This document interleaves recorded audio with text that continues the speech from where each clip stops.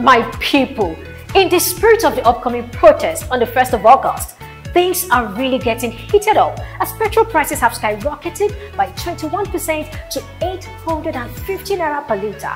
With shortages getting worse, we are seeing endless queues at stations and illegal hawkers making a killing, charging up to 1,500 naira per litre.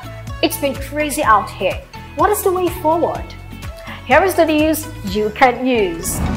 The Lagos State Task Force, led by CSP Adetayo Akerele, has stormed Agidingbi and arrested 124 suspects who are into drug trafficking and street trading. After the raid, legit business owners were freed, while the shady ones will face the now short arms of the law.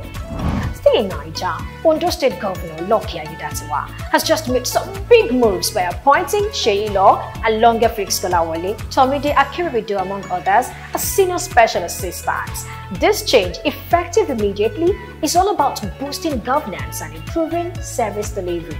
Exciting times ahead. Meanwhile, in Sudan, the ongoing conflict has resulted in widespread sexual violence affecting women and girls aged 9 to 60. According to Human Rights Watch, 262 survivors have been treated by just 18 healthcare workers in Petrol. The situation is truly devastating, and we extend our deepest sympathy to the victims. Tragedy has struck northern Ethiopia as a boat carrying 26 passengers to a funeral has tragically sunk in a flash flood on the Tekeze River.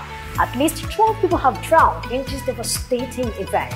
What was meant to be a solemn journey has turned into a profound tragedy, compounding the sorrow of their loss. And in a shocking twist, Nigerian lightweight boxer Cynthia Ogunsemilore has tested positive for furosemide ahead of her Paris Olympics fight. She's been provisionally suspended, leaving fans in absolute disbelief. What a blow!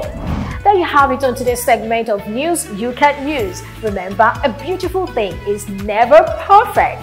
Keep it locked on News Central TV for more drip-worthy updates.